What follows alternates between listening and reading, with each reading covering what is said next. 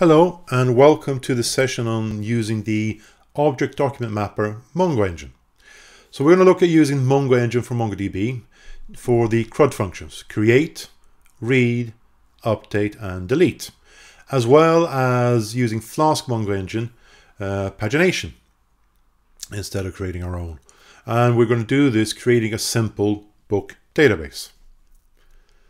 So who am I? My name is Nisha Gaffney, known as Gaff. I am a Code Institute Diploma and Full Stack Development student since February of this year. I've recently submitted my Milestone 3 project, and this is a subset of some of the functions that I use for that project, specifically around Object Document Mapper MongoEngine.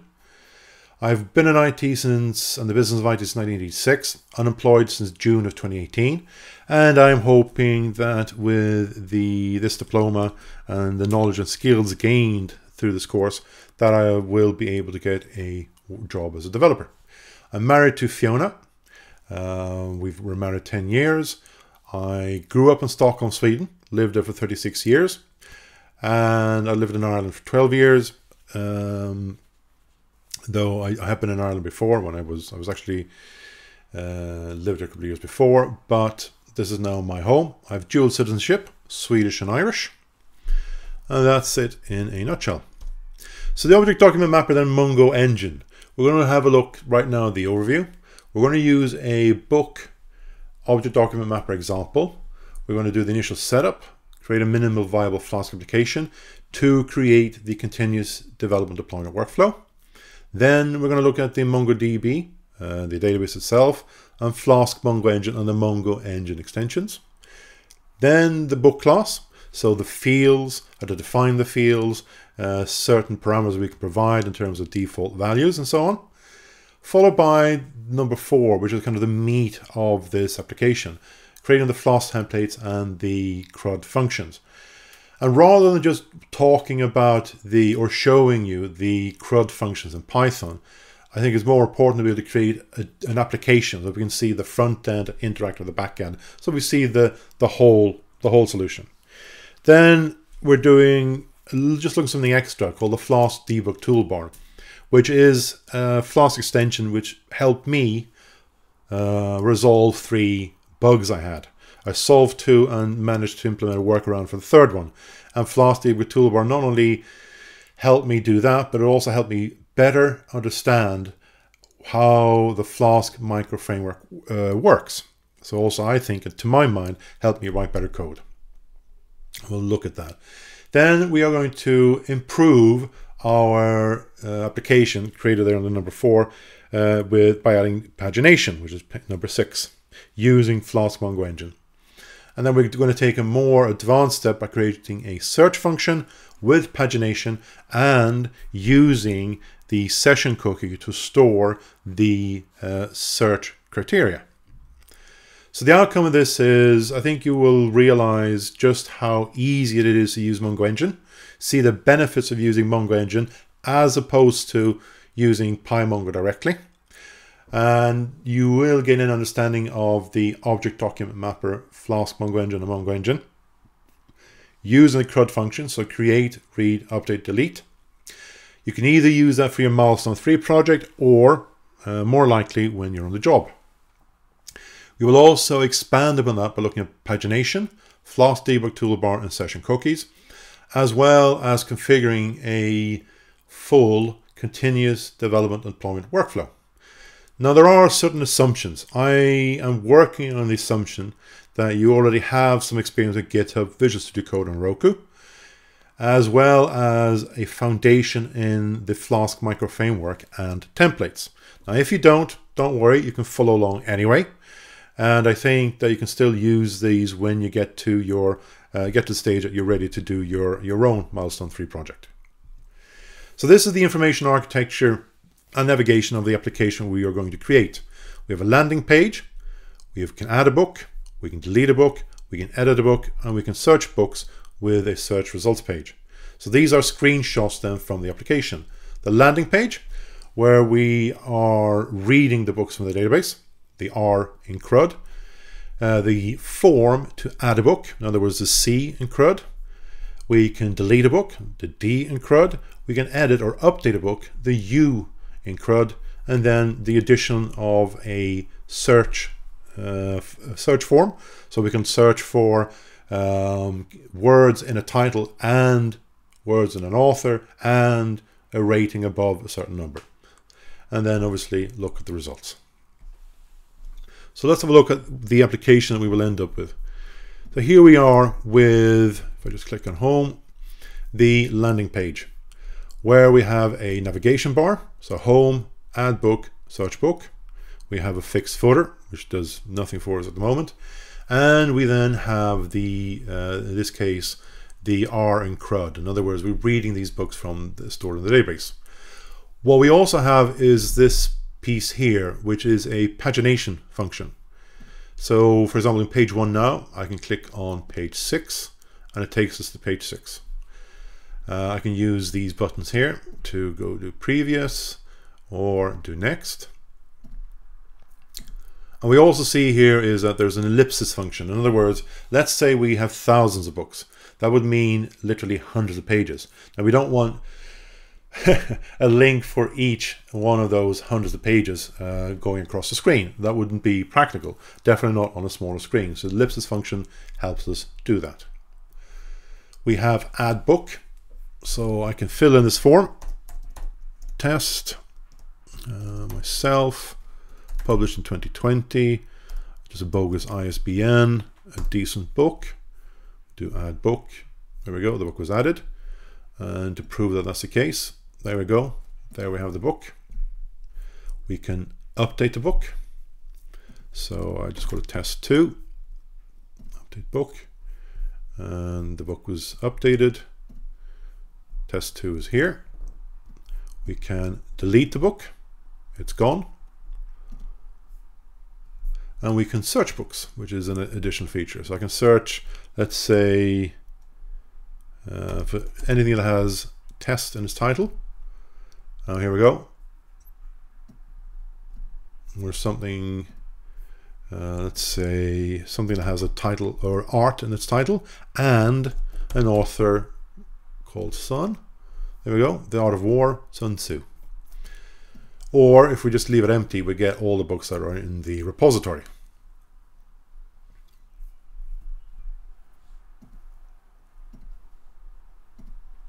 Except those books that are hidden, and we'll go through that later on.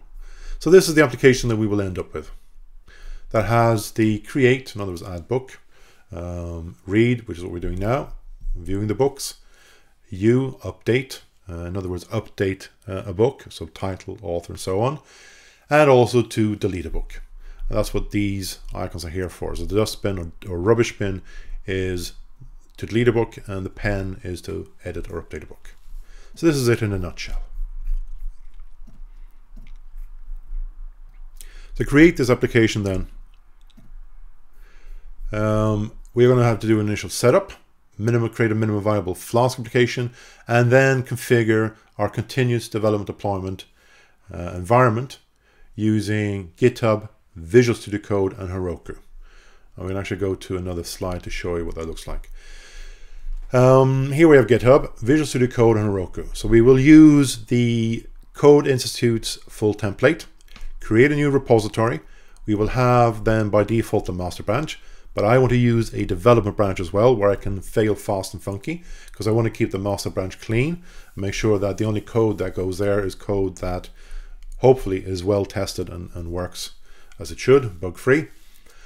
And then I will clone that repository in Visual Studio Code locally on my machine, create my Python virtual environment, install the relevant so Flask framework and additional components that I need, configure or create the requirements of text and proc file for Heroku, add the code for the minimal viable Flask, push that to my GitHub GitHub development branch, I could merge it, do it by pull merge, and then I want to set up the Heroku pipeline. So the Heroku pipeline will then have a Heroku review application that will be linked to my development branch to do tests. My Heroku staging application that will be linked to my master branch, and also a Heroku production application. On top of this, we will have four, or I at least will have four separate database instances. One for my local development environment, one for Heroku review application, one for Heroku staging application, and the final one for Heroku production. And that's because I want to make sure that I keep them separate. So when I'm testing something locally, I'm using a separate database instance, as opposed to when someone else is testing it on Heroku review application. And that's because I want to make sure that each test is done properly with a clean environment.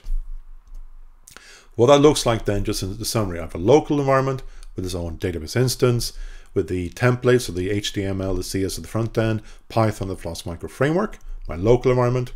I then push that to my GitHub development branch. And then when I'm happy with what I've pushed, I will then do a merge pull request that will create the Heroku review application with the stack, application stack, and its own database instance.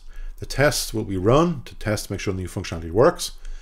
Commit the merge, it will destroy the Heroku review application, merge my GitHub development code with the GitHub master code, and push that to the Heroku staging application, where after I've done a number of functions, I can then, or pushed a number of functions, I can then do a proper integration and system test.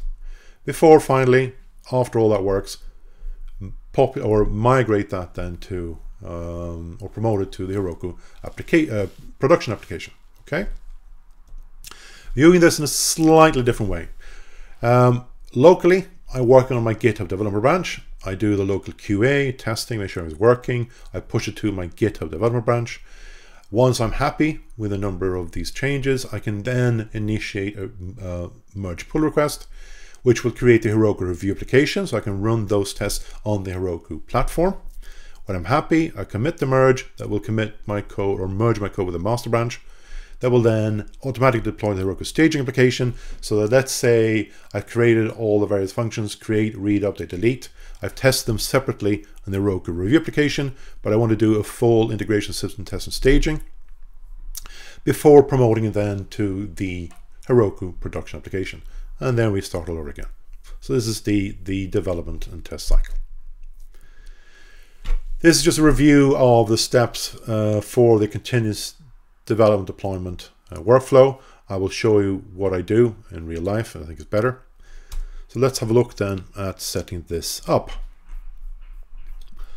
First of all, we go to GitHub. I go to New. I want to use the Git pod full template. I want to create something called book ODM. So a sample book database using the object document mapper MongoEngine for MongoDB. And then create repository. So that is now happening in the, get that sorted.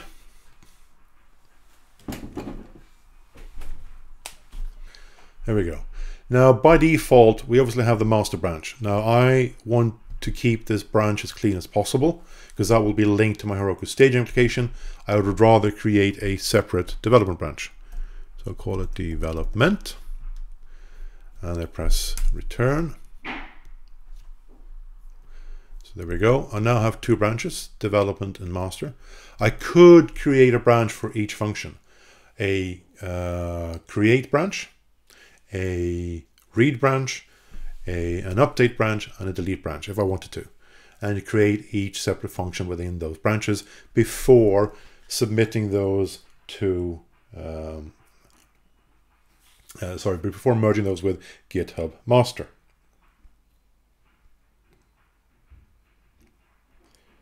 Okay, so let's see then.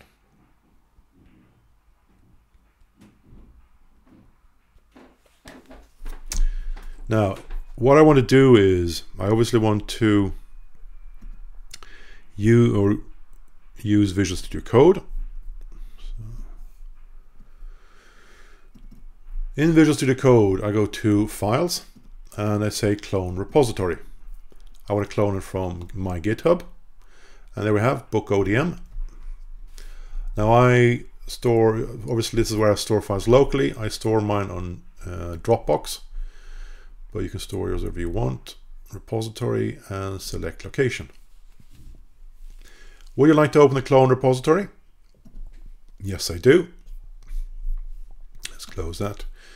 So here we go. I have the repository. Now, by default then, I'm using the master branch. I don't want to do that. I want to keep my master branch clean. So I click on that and I choose my development branch. As you can see, there we go. Now the next step then is to open the terminal. And then we're in the right directory. So here I do Python 3 minus m venv. So this is say I'm telling so I'm using Python 3. I want to make sure we're using Python 3, not Python 2. Minus m venv, create a Python virtual environment. I want to call mine .venv. You can call yours kebab, hamburger, whiskey, peach, cream. I don't know. Doesn't matter. I like to use .venv.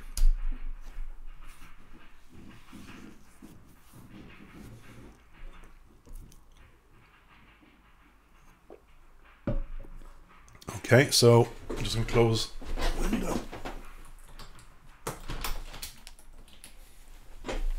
Now then, as you can see though, 452 files. I do not want to push my virtual environment to GitHub. So what I'm going to do is I'm going to update the .gitignore file with .venv. I just save that. And we should see then that it should react and say there's only one file to upload. There we go. One. Now I also want to add a .env. So that's going to be the name of my my variables file. And I obviously don't want that to be uploaded to GitHub because that will contain the URI to the MongoDB instance. That will contain my password in clear text. So I do definitely don't want that up there. What I also want to do here is let's just create a new file, call it app.py. So there we go. And by default then, let's just close that down. It now uses the global Python environment, but I want to use the virtual environment that we just created. So I will click on that and I want to use that environment there, .venv. And there it's changed. Yes, I'm going to install a linter.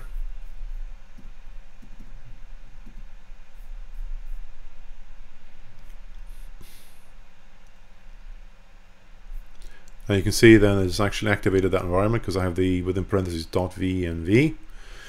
I'm going to just do a pip install pip -- upgrade. Just update that. And then I want to install Flask. So pip install Flask with a capital F, and it obviously adds a few additional components. Flask, Jinja, markup safe, workzeug, click, and it's dangerous. And then I want to use Green Unicorn web server gateway interface instead of the Flask default web server gateway interface. So we do a pip install Gunicorn. And then because of the way I load my environment file, I also need pip install python -env. There we go. And because I prepared this, and this is going to take a while, I'm going to copy the minimum viable Flask code in here. Do I install out the pep? Yes, I do. Now, so just to, what this does then is, let's save this here. We import the OS, and the reason is that I want to use that for loading my variables from Flask, import Flask, and then import Gunicorn, because I want to use a green unicorn web server gateway interface. Now, you may have a different way of loading your environment variables. This is the way I do it. So that's why I installed python-.env to be able to do that, to load my .env file. To instantiate the application, we have app equals Flask. Now, underscore underscore name underscore underscore. I know that the default for static folder is static, and I know that the template folder by default is called templates. This is what I call a paranoia setting. It's just for me to make sure that that's set the way it should be. We have our default route, which basically returns, this is the minimum viable Flask application with a few extras. And then what I do is in my .environment file, which I will upload soon, I have an environment variable called app debug. So by default, all my applications are running with debug equals false, unless I have the environment variable app debug equals on. And that's just me it's just for me to make sure that I won't run my applications in debug mode on the Heroku production platform by mistake.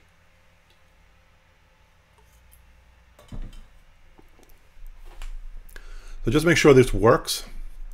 I will click on this icon here, and there we go. I can click on that, and then the application works. This is the minimum viable Flask application with a few extras, which is good. So we now know the application works. What I'm going to do is I'm just going to stop that.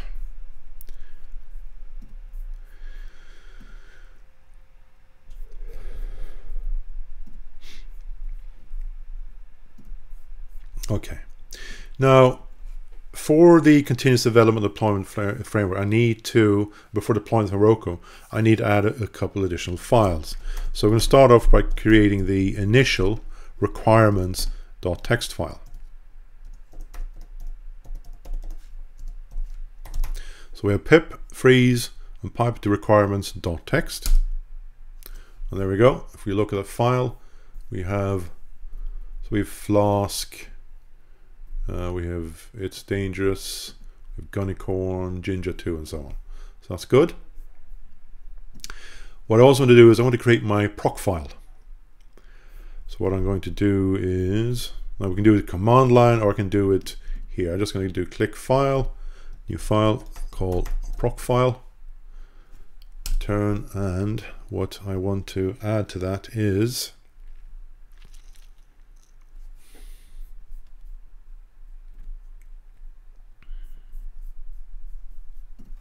so web semicolon Gunicorn, because that's the web server gateway interface I want to use, and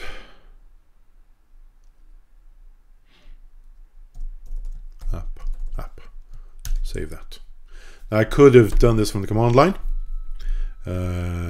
which I think some of us are used to, but it's just saying echo web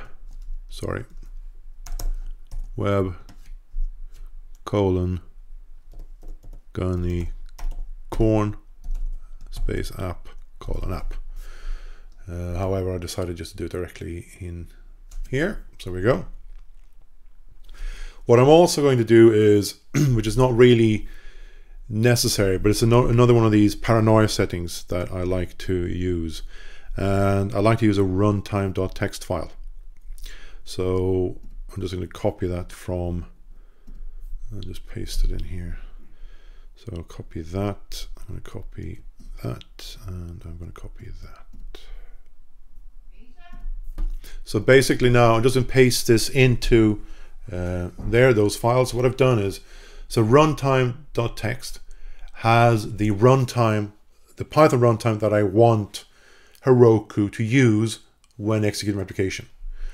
And the reason I'm doing this is that when I was doing my milestone 3 project, I hadn't defined this, and it was using an older version of the Python runtime, which had a security issue. And then to force it then to use this new version, I had to create this file. The other file down here, .slug gitignore. So we use .gitignore, for example, to make sure that we don't push files from our local machine to GitHub.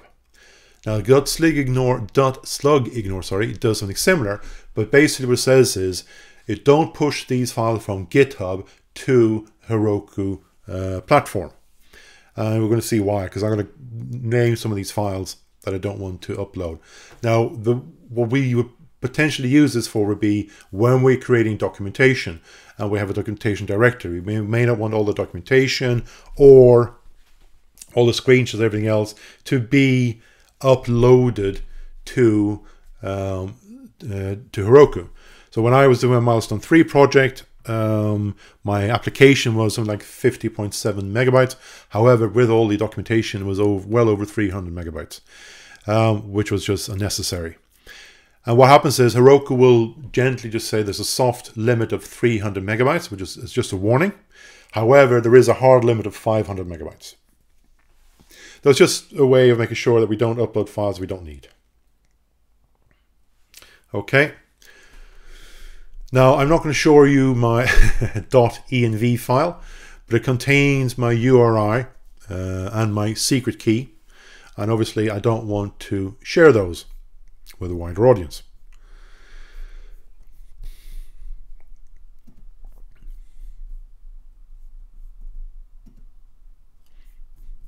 So what I'm going to do is now I'm going to push these.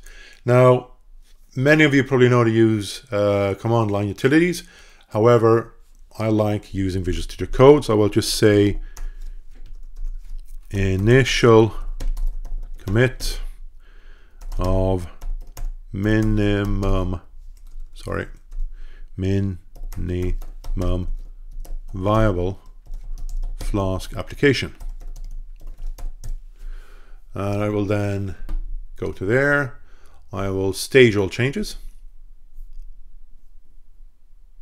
I will commit all. So this is similar to doing a git add, git commit, and then I will push them. However, I like using the user interface instead. Now I have documented the command lines for those of you that prefer to use command line utilities. What this means though is if we have a look now, we should, if I refresh this, see that, yeah, so it's updated the uploaded .slug ignore. It has uploaded, sorry, I'm just going to go to development again. The app.py, proc file, requirements of text, and runtime of text to my GitHub development branch.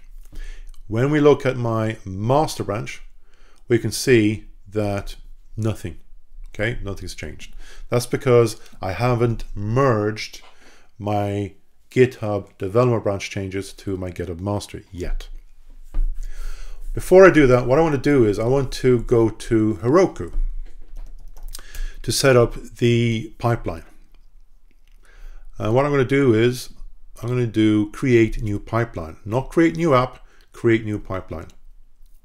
And I'm going to call this book-ODM. That's fine. And I want to link this to a book ODM on GitHub. Okay, so I've now linked my pipeline, to my GitHub book ODM repository. Create pipeline. So what it does then is I have enabled review applications, staging, and production. First of all, I'm going to enable the review applications.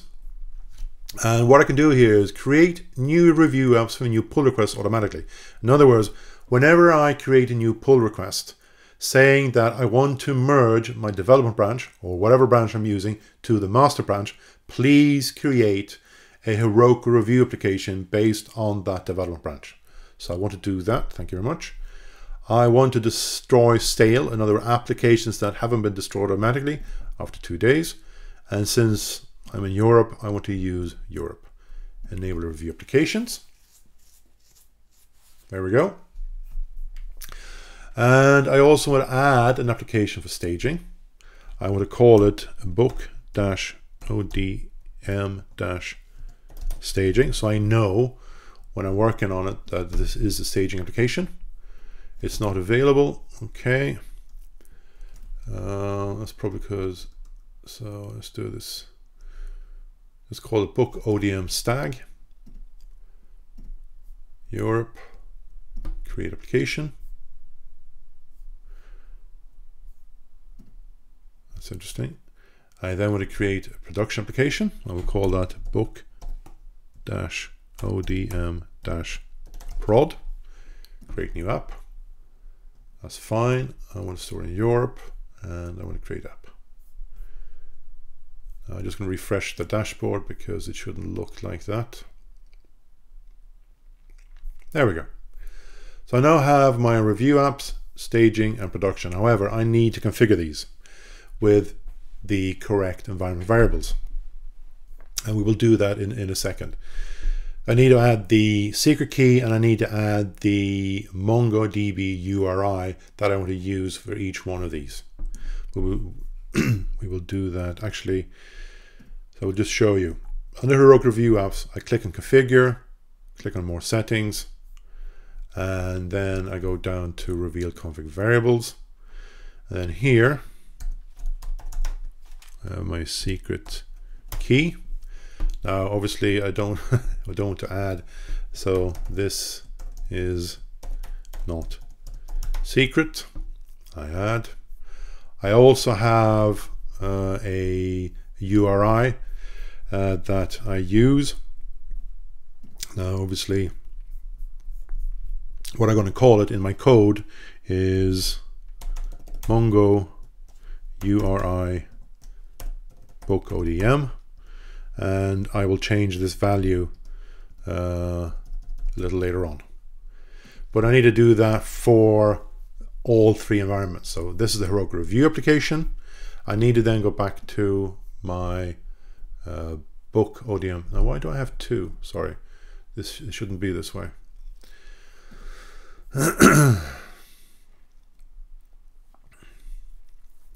I then go to my staging application and I go to settings and I do same thing here, my secret key. Now I'm going to change these in a different window, but just for the sake of making sure that you understand what I'm doing.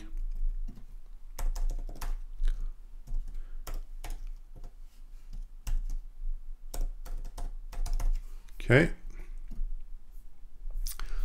What I also want to do here is I want to connect my staging application. It's connected to GitHub, but I want to connect it to my master branch and I want to enable automatic deploys. In other words, whenever new code is merged to my GitHub master branch, I want that to be deployed automatically to Heroku staging. So I enable automatic deploys.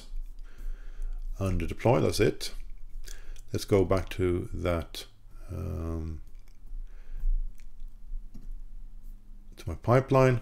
I then did the same with my application, settings, configurations,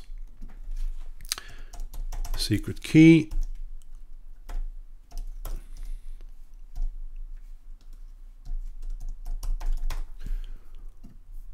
and then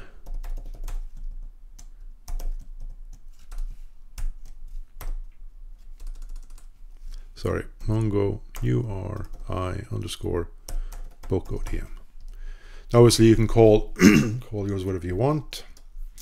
So what I've done then is, if we go back, I have a pipeline called book ODM. It has Heroku Review applications with the configuration variables for my Mongo URI and also for my secret key. I have a Heroku staging application with the automatic deployment from GitHub master to Heroku staging, and also the same configuration variables, my secret key and the Mongo DB URI. Now these are going to be different though. So I'm going to have a different secret key and MongoDB URI from a Heroku review application, a different one for staging, and the same for production. Sorry. So what I'm going to do is I'm just going to, in a different window that you can't see, I'm going to make the relevant configurations off camera. So just bear with me.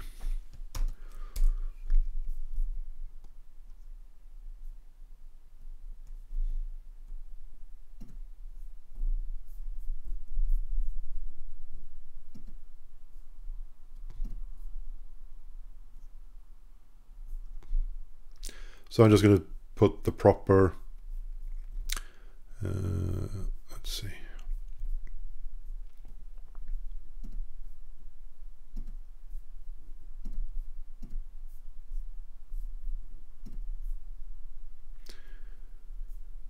So just removing a few things here as well.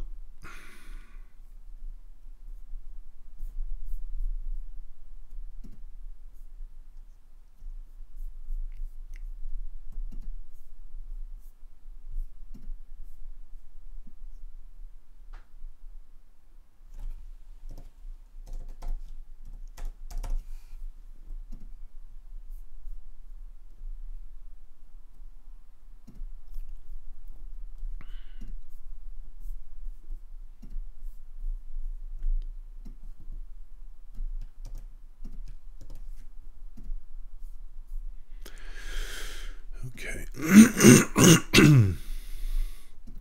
So what I'm doing, but I can't show you this of course, is I'm going to just enter my proper secret key under each variable and the proper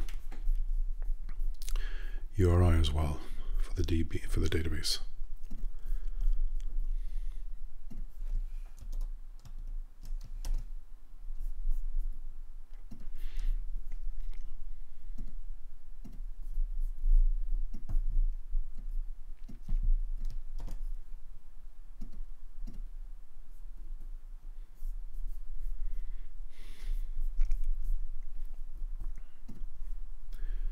So I'm just now adding my individual secret keys to each one of the applications.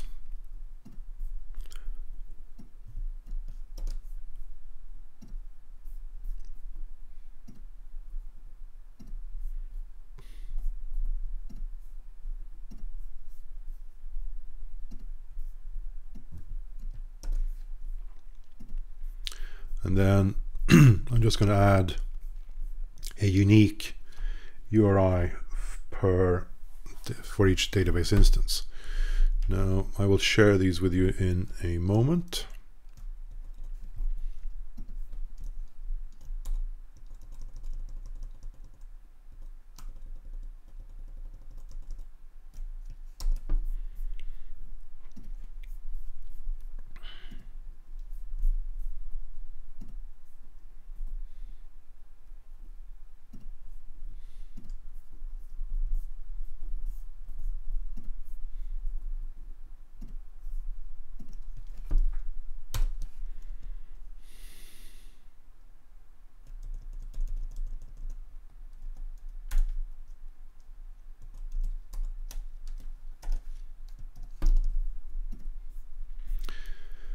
So what I'm doing now is just updating the MongoDB URI for each application, the Heroku review application, the staging application, and production application, and they each have their unique MongoDB instance with a unique name. I'll show what they are in a sec.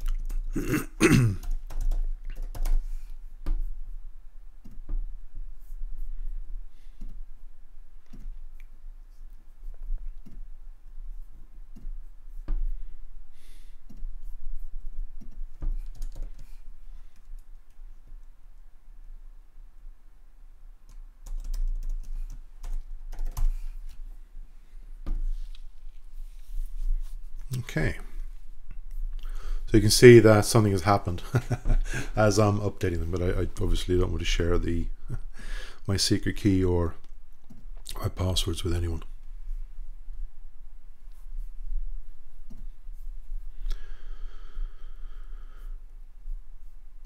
Okay.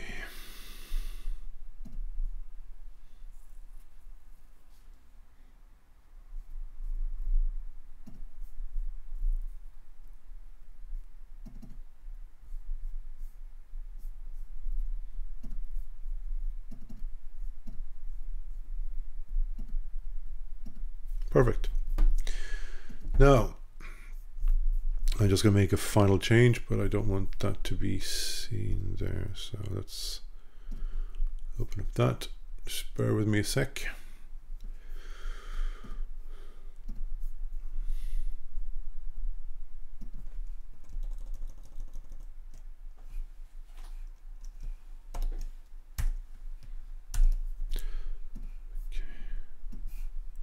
Okay, there we go. So what this means is, on what we've done so far, just to recap, is configured the 4 environments. Each one has a database instance, and I haven't created the databases. All I've done now is I defined the MongoDB URI for each instance. One called dev, one called rev, one called staging, one called production. I've made sure that I've added a secret key, one for my local environment in my .env file, one for Heroku review application in configuration, under settings, the same for staging, and the same for production. So that's what we've done so far.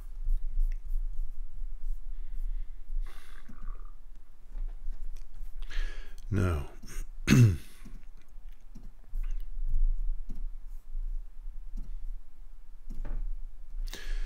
okay,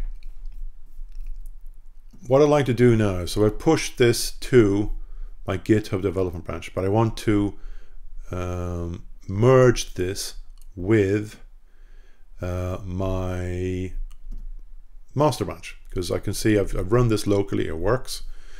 What I do is I have an extension, and actually I'll show you how to get that extension. It is there.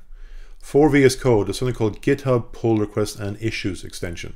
Installing that gives us the menu here, this menu here. So I can add issues and I can add pull requests. I can see which pull requests I've created, but also which pull requests my team members have created. So let's go to there, see the plus, click on that. I want the target branch to be master, yes, for that repository. I want to use my commit message, yes.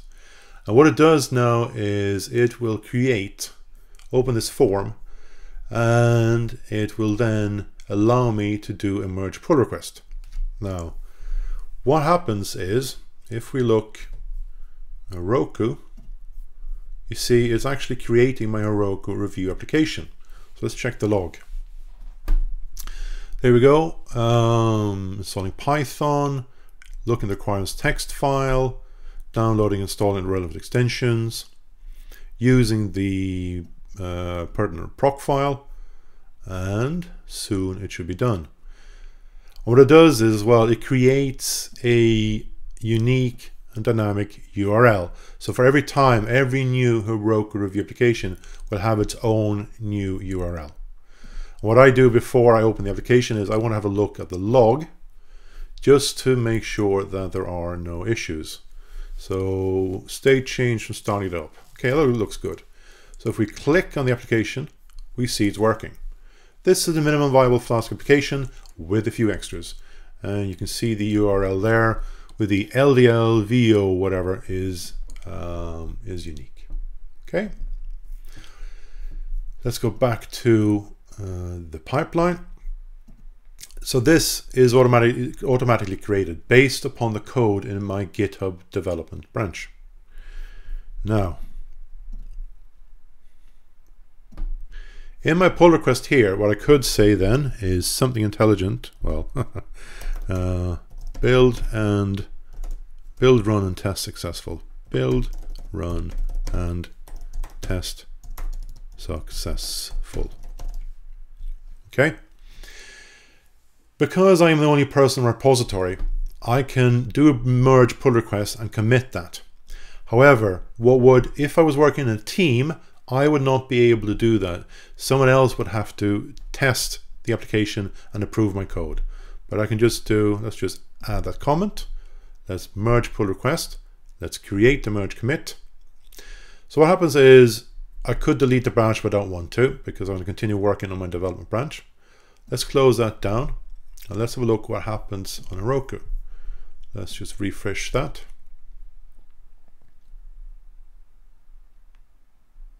So it has destroyed the Heroku review application because we've already done that unit testing. We're happy. And it has now merged the GitHub development branch code with the GitHub master code and auto deployed it to Heroku staging. So the first time there we see it is using the right Python version, requires a text file, the right proc file, yep, and it will soon be done.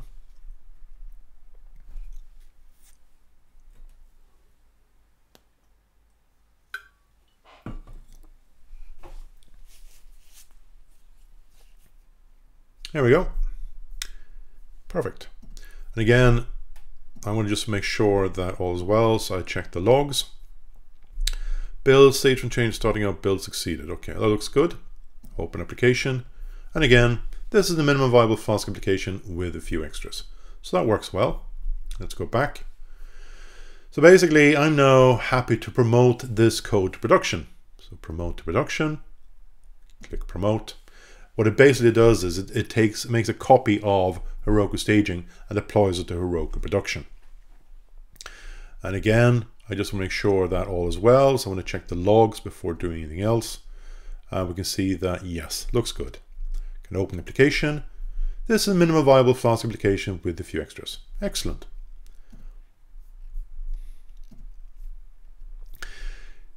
So just to kind of, why would I want to do this? Why do I set things up this way? Well, what happens is, let's say we are a development team and there are 4 of us and we're responsible each for a function. I am responsible for the CRUD function. My team members are responsible for the read function, another one for the update function, and the 4th one for the delete function. We're all working on separate branches, our own branches. So locally we're coding away happily.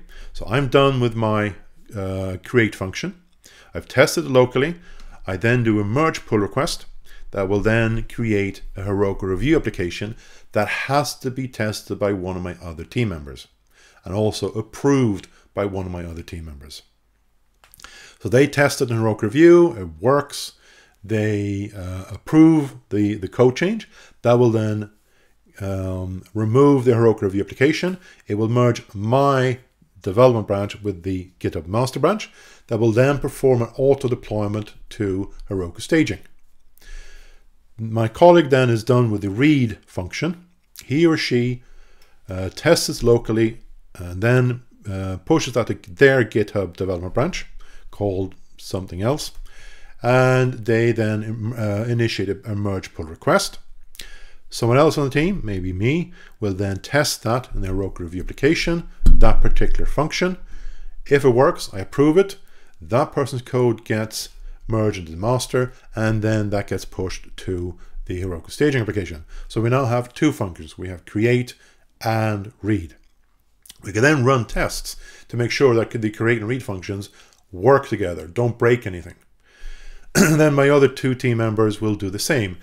Commit their code to their development branches, do merge pull requests, the Heroku review applications will be created, someone else will test those to make sure they're good, approve them, their code will then be merged with GitHub master, which will be deployed to Heroku staging application.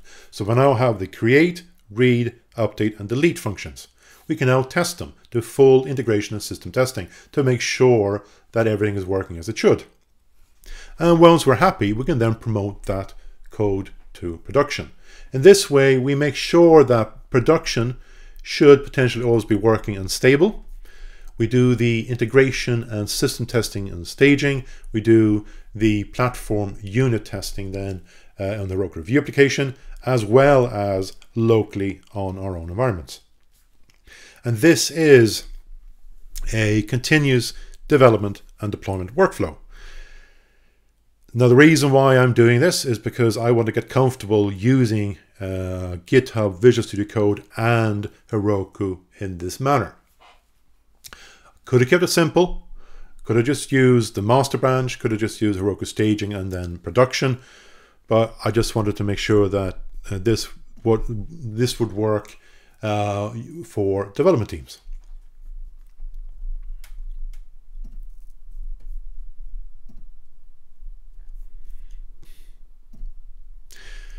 Next, we're going to look at MongoDB with Flask and MongoEngine and the MongoEngine. Now, the good thing with MongoEngine and Flask-MongoEngine is that it's hands-off. So all we need to do is define a URI. In other words, the link to the database, so the MongoDB Atlas instance, the name of the database, the username and password used for that. So that will create the database. We don't need to do anything. We don't need to create a database. We don't need to create the collections. We don't need to add documents. It's all handled by Flask, MongoEngine, and MongoEngine. So the database creation, the connection and disconnection to the database is handled, the creation of collections and documents. So that really means that we really can focus on our application code, our application logic, as opposed to wrapping our heads around some more or around the database details. So what we do is we do a pip install flask-MongoEngine. That will install Flask-MongoEngine, MongoEngine, PyMongo, and a few other extensions. I then installed DNS Python because the MongoDB instance is in the cloud, and I needed to be able to access it using its name, so therefore I installed DNS Python. And then I define the MongoDB URI that I want to use for each environment in my .env file, and then for the Heroku Review application, the Heroku Staging application, and the Heroku Production application. Now, I have already done that. In our code, obviously, we need to load the Flask MongoEngine, but we then define the Mongo URI book ODM, loading it from the .env file or the Heroku environment variables, and then use that then app.config to configure the settings and using the URI that we got from the environment variable, and then we instantiate that instance. Now, in .env and Heroku variables, we can see that the Mongo_URI_book ODM variable that I use has this value. So in my .env file, MongoDB plus SRV, MDB, and then I have my password, the name of the instance out there, and then my database name. And then just the retry write, writes equals true, write equals majority. So here I define basically everything, and that's all I need to do. Now in Heroku, obviously, I don't need the double quotes. We just need to define that variable. But I've called each my instance a different name. So book ODM to dev, book ODM to rev, book ODM to staging, and book ODM to production or prod. So I have 4 different instances. And that's all there's to it. And the good thing is this, that's all I need. I don't need to have any connect statements. I don't need to have any disconnect statements. I don't need to create the database manually. It's all done for me. So let's have a look at this works. We have at the bottom our MongoDB NoSQL database. Normally we use PyMongo. So PyMongo is a native MongoDB driver. However, we want to use the object document mapper because, to my mind, it is a better way of working with the MongoDB. Now, MongoEngine, the object document mapper, uses PyMongo. So it converts this code here. So collection.save, .objects get, update and delete to whatever it needs to be done from a PyMongo perspective. but it hides all the gory details from us. Now on top of MongoEngine, we have Flask MongoEngine, and that handles the connection management. So for example, connection to the database, we only provide a URI. It provides a custom query set, the paginate function, as well as ability to use server-side session management. So when we install Flask MongoEngine, it also installs MongoEngine and PyMongo. Now this means though that we can use both MongoEngine and PyMongoEngine when we access the database. But however, there's really no need to use PyMongo unless we want to do something really weird and wonderful that we can't do with MongoEngine. So looking at some of the CRUD functions, so basically to save a collection, and I see I have a spelling mistake there, apologize, it's collection.save. To read, it's collection.objects, or for a single instance, collection.objects.get. We are going to expand on this as well later on by adding filter and order by. And then an update, usually what I do is with form data, I save the form data to a dictionary, and I just point to that dictionary. So collection.update dictionary, and then collection delete will delete a collection. So it's very simple. These are very simple commands. And essentially, this is all we need to know or understand or use for the basic CRUD functions: create, read, update, and delete with MongoEngine. Now let's have a look at how we do this hands-on.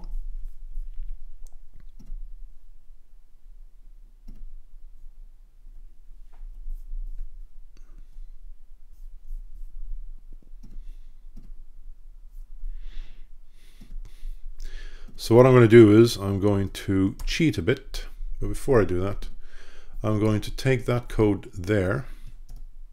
I want to save it to a file that I call C1 underscore minimum viable flaw. And the reason I'm doing this is so that I will share this repository with you, and you can then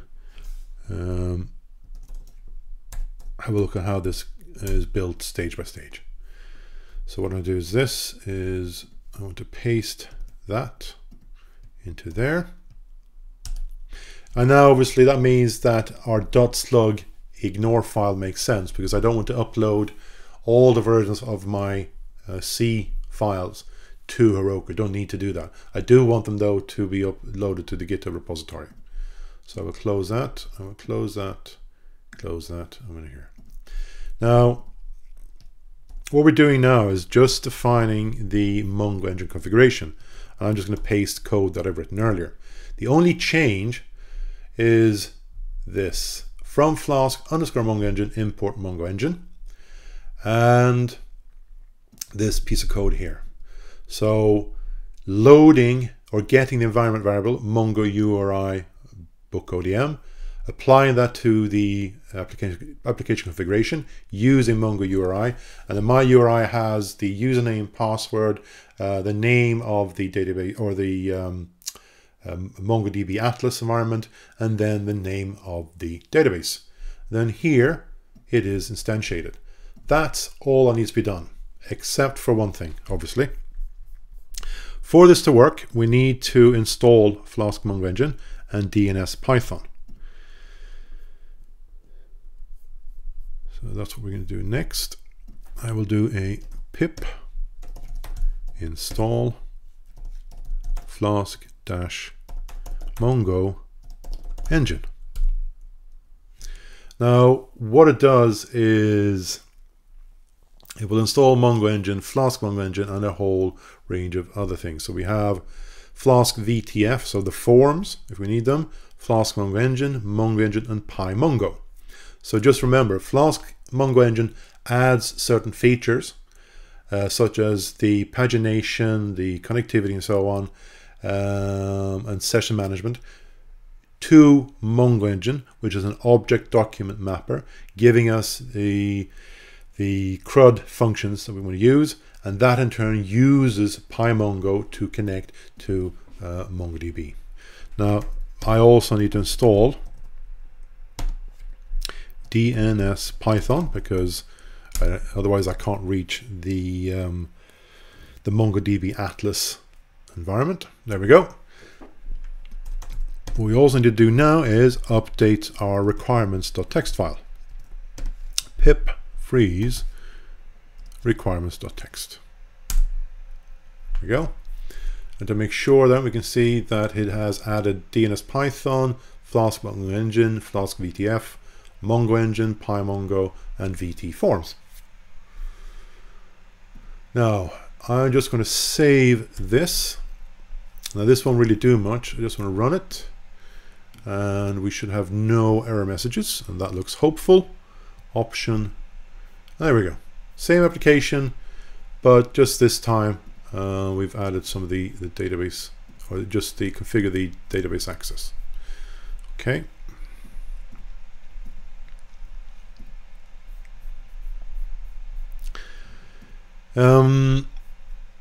Now, what this does, though, this does not create the database. It just makes sure that we now know that my username, password, and my database name, or whatever, works as planned. What I want to do, though, is I want to save this code in another C file that I could call C2 underscore Flask dash MongoEngine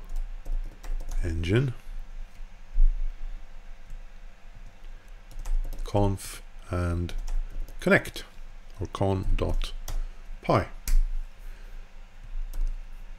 Save that. The next thing that we'd like to do then is obviously commit this. So I'm going to say Flask Mongo, sorry, dash MongoEngine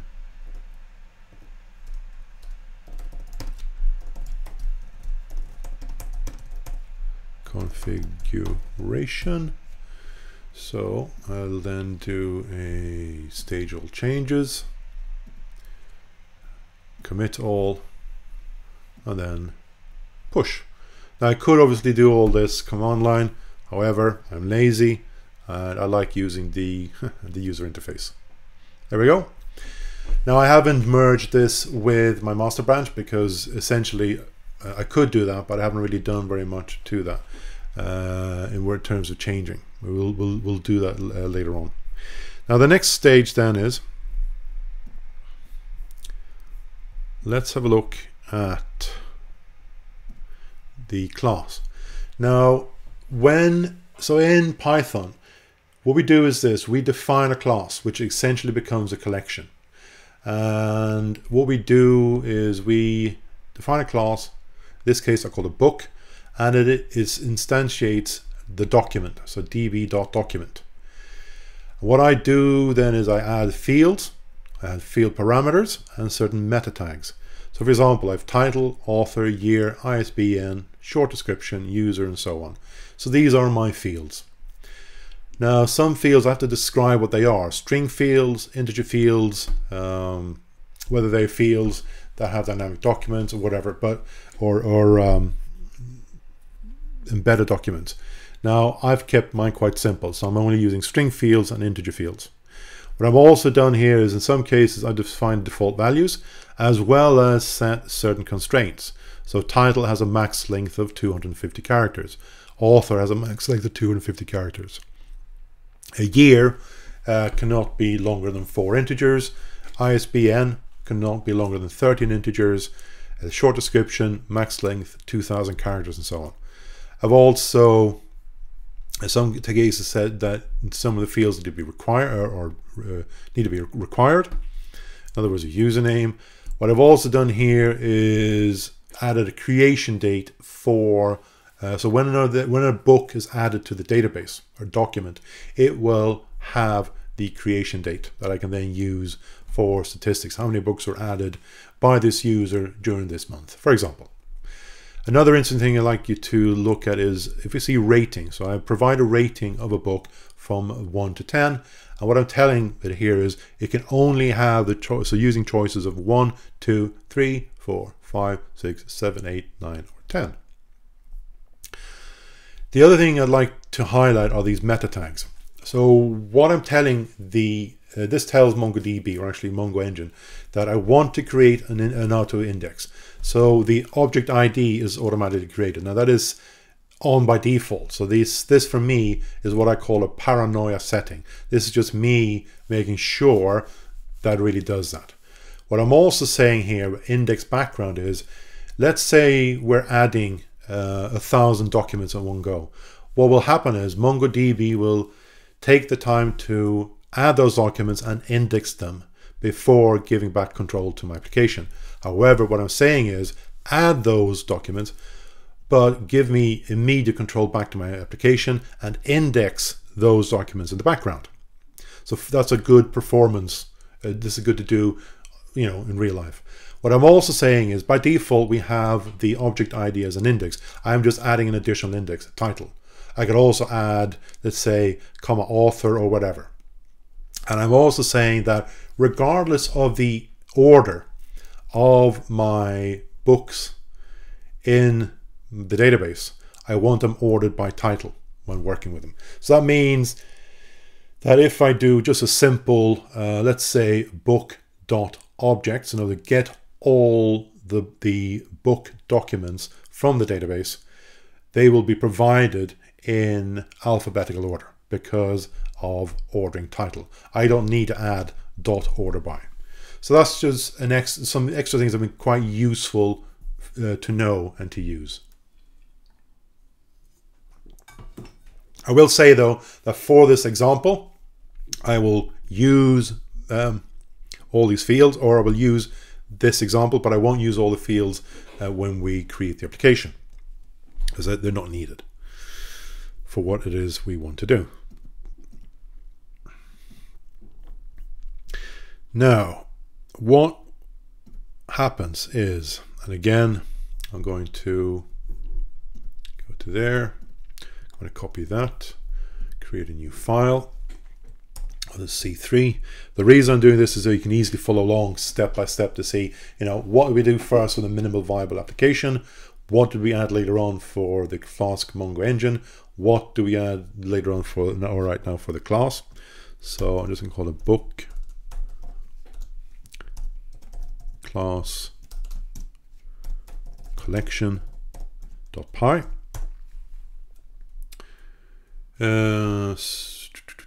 No, sorry. I already, yeah, okay. So let's create that anyway. Oh, that's not what I want to do. Have I? Okay, I already created that. Sorry, I'm just confusing myself. Don't worry. Happens often. So here, I'm going to paste, do a Control A and V. I'll do that there as well. Just add that code there. Save that. Close that. Now, looking at app.py, the two main changes. I've updated the route. And I've added the added the class. What I've also done here in this piece of code is I've inputted datetime. Why? Because I'm using datetime here. So when a new book is added, I want to know the creation date and time. I've also cheated a bit, just using from Flask, importing Flask render template. In other words, render the HTML template we're going to use. Redirect for redirecting URLs, creating URLs, URL4, requests, and then flash messages as well as session. And we're going to use session later on, but I'm just loading them all here in one go. Okay. Now I've already covered the class, but here it is. And essentially what it is, class, a name, book, can be whatever you want to do. And I'm using, you can see there when I hover where it says DB MongoEngine. So I'm using MongoEngine.document. And that document then, I am providing a number of fields. I am explaining what those fields are by db.stringField or db.inField.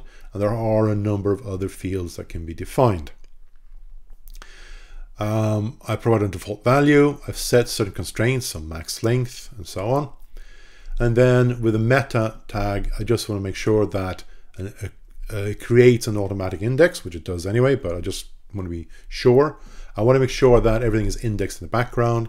I want that beyond the object ID, I want my title to be an index to speed up searches and so on using the title. And also I want to make sure that regardless of the order of my books in the database, I want that when I do a search from the database, I want my books ordered by title. What I've also done, I'm going to look at a little greater detail a little later, but I've added or expanded the initial route. So it means that they can use, anybody accessing this can use the default, just the name of the site, or /index or /index.html. That's again me being a bit paranoid. I defined my home page function, and what I do here, and this is the first thing, I execute books.object. So that essentially, I'm telling MongoEngine to get all my book objects, if there are any in my database, and save them to books_pagination. And what I've done here as well, I just want to print the number of books. Now initially the database is empty, so it should have 0. I will load a sample set and we will see that it will change. And then rendering that template. So using render template here to render my index.html file, providing it with the books that I've just read from the database. But to do this though, we require a few additional files. So what I'm going to do is I am going to copy my statics folder that I already have because I want to save time. So my static folder has images that I use, logo, background. It has certain scripts such as the timeout of the flash messages and the instantiation of the materialize 1.0.0 functions that I use. But I won't go through that in greater detail. And then also my style.css file. So I'm just making life a little easy for myself.